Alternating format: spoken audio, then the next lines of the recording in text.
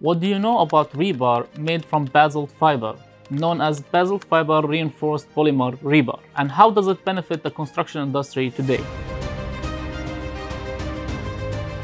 Products made from steel are one of the largest contributors to carbon footprint, especially in the construction industry. Moreover, the cost of repairing concrete infrastructure due to corrosion of steel can reach billions of dollars each year, and steel reinforcement is no longer the preferred option.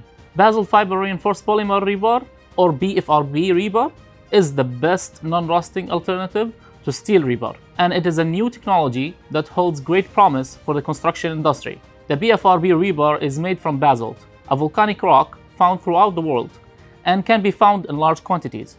The basic production method for basalt fiber is straightforward enough. Basalt fiber is extruded into filaments from the melted raw materials. Basalt rocks will not react with any of the components of concrete and have a very high chemical resistance. They are also considered to be inexpensive compared to other fibers such as glass, carbon, or aramids. Basalt fiber will eventually replace both expensive carbon fiber products and those of ecologically harmful glass fiber.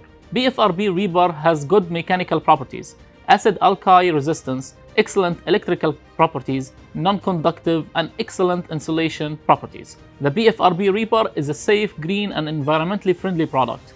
Comparing to steel, it reduces carbon dioxide emissions by 5.24 tons of coal equivalent per ton. We understand that this is a new technology, so we have prepared a guide that explains their most essential information. In this guide, we have discussed the characteristics of basalt fiber, the promising opportunities for BFRP in construction industry, the environmental benefits of using BFRP, its applications, and global accreditation and recognition.